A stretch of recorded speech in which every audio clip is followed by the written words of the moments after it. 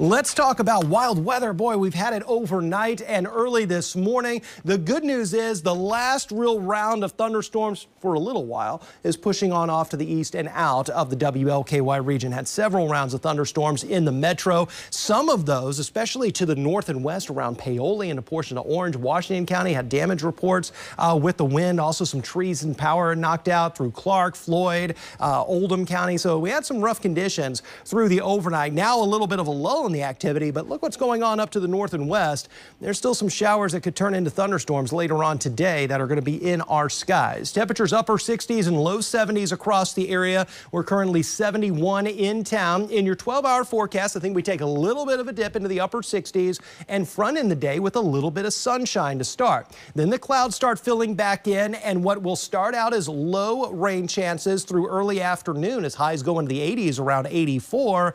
Well, notice the chances for showers and thunderstorms start to pick up later in the day. That 60% chance. They'll be scattered in nature, but I think we'll continue to see some downpours once again, especially in our later afternoon skies. Overall, our weather pattern has been an unsettled one with this frontal system and area of low pressure, and there's more where that came from behind it. In fact, in your 7-day forecast, we'll have 2 more solid opportunities after today for thunderstorms. It could be on the strong side. Now, tomorrow's a nice day at 87 and low humidity with lows in the 60s. We'll go 89 Wednesday. I think we're dry to start for a lot of the kids headed back to school on Wednesday morning. But by the afternoon, a couple of showers and storms possible, but they become more likely Wednesday night into Thursday morning and again Friday night into Saturday morning. So those are our couple of areas for impact weather with some thunderstorms. But by the weekend, especially Saturday afternoon into Sunday, we're looking drier with highs in the 80s, which is where we should be for the time of year.